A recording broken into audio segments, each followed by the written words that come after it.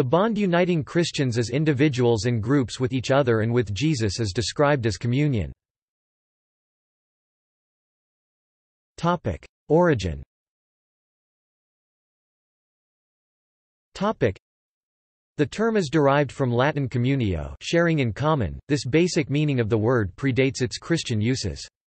In ancient Greek, koinonia could apply to a business partnership, to fellowship of life in marriage, to a spiritual relationship with divinity, to comradely fellowship between friends, to a community or society.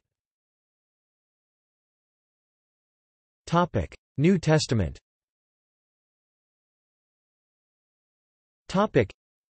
In religious contexts, communion is the usual English translation of the Greek term koinonia, which appears in the New Testament, but nowhere in the ancient Greek translation of the Old Testament known as the Septuagint, and which sometimes has a secular significance, as in the case of the partnership between fishermen spoken of in Luke chapter 5 verses 7–10.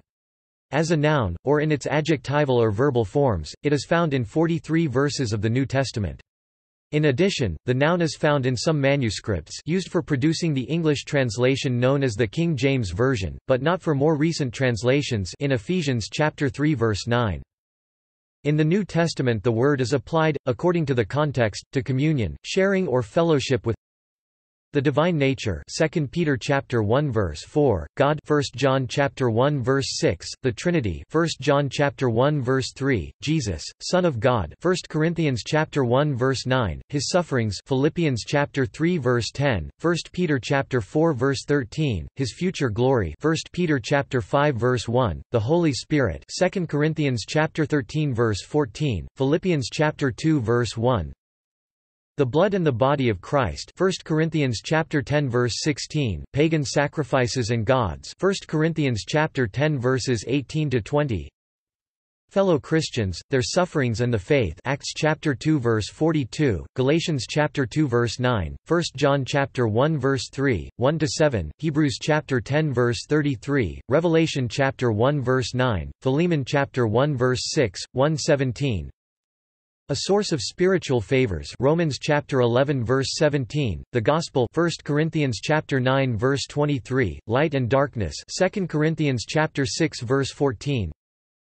Others' sufferings and consolation, 2 Corinthians chapter 1 verse 7, Philippians chapter 4 verse 14, their evangelizing work, Philippians chapter 1 verse 5, their graces or privileges, Romans chapter 15 verse 27, Philippians chapter 1 verse 7, their material needs, to remedy which assistance is given, Romans chapter 12 verses 13, 15, 26–27, 2 Corinthians chapter 8 verse 4, 9–13, Galatians chapter 6 verse 6, Philippians chapter 4 verse 15, 1 Timothy chapter 6 verse 18, Hebrews chapter 13 verse 16.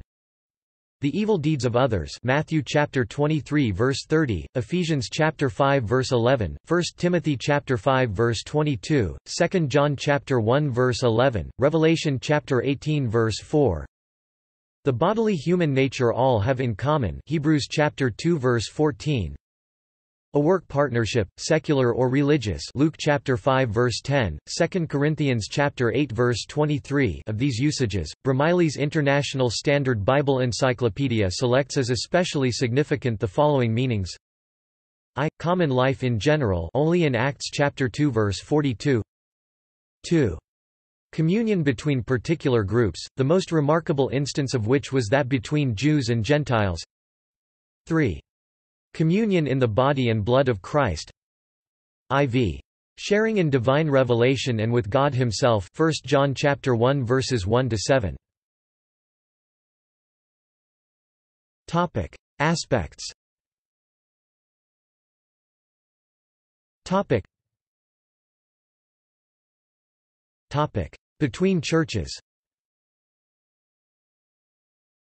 Topic: By metonymy, the term is used of a group of Christian churches that have this close relationship of communion with each other. An example is the Anglican Communion. If the relationship between the churches is complete, involving fullness of those bonds of communion, faith, sacraments and pastoral governance, that permit the faithful to receive the life of grace within the Church, it is called full communion. However, the term, full communion, is frequently used in a broader sense, to refer instead to a relationship between Christian churches that are not united, but have only entered into an arrangement whereby members of each church have certain rights within the other. If a church recognizes that another church, with which it lacks bonds of pastoral governance, shares with it some of the beliefs and essential practices of Christianity, it may speak of partial communion between it and the other church. Communion of saints. The communion of saints is the relationship that, according to the belief of Christians, exists between them as people made holy by their link with Christ. That this relationship extends not only to those still in earthly life, but also to those who have gone past death to be away from the body and at home with the Lord. 2 Corinthians chapter 5 verse 8 is a general belief among Christians.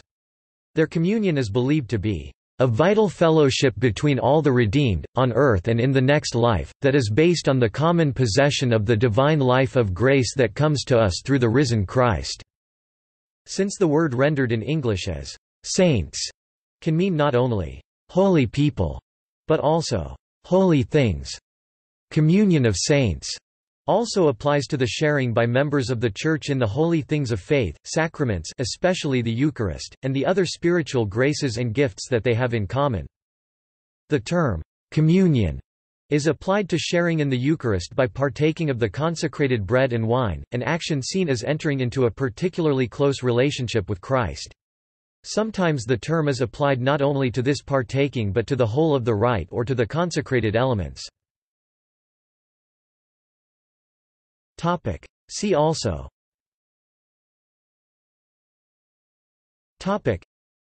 Closed communion, Open communion, Transubstantiation. References.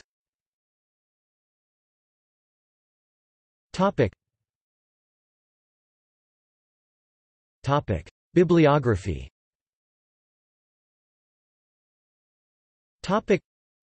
Na's Exhaustive Concordance of the Bible with Hebrew, Aramaic and Greek dictionaries.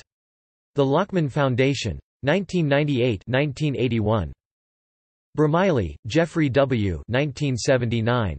The International Standard Bible Encyclopedia. Grand Rapids, Michigan, William B. Eerdmans Publishing Co. Robert Porter Lynch, Ninan Prozanik 2006. How the Greeks Created the First Golden Age of Innovation. Word document. p. 14. Retrieved 8 April 2007. Richards, Lawrence O. 1985. Expository Dictionary of Bible Words. Grand Rapids, Michigan, Zondervan Corporation. Thayer, Joseph H. 1885. Greek-English Lexicon of the New Testament.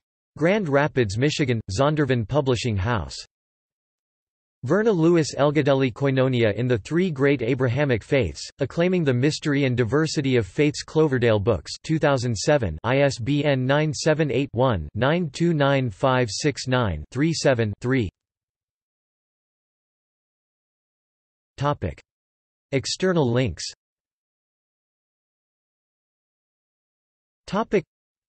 Fellowship as defined in the New Testament. Broken but never divided, an Orthodox perspective. Congregation for the Doctrine of the Faith, letter to the bishops of the Catholic Church on some aspects of the Church understood as communion.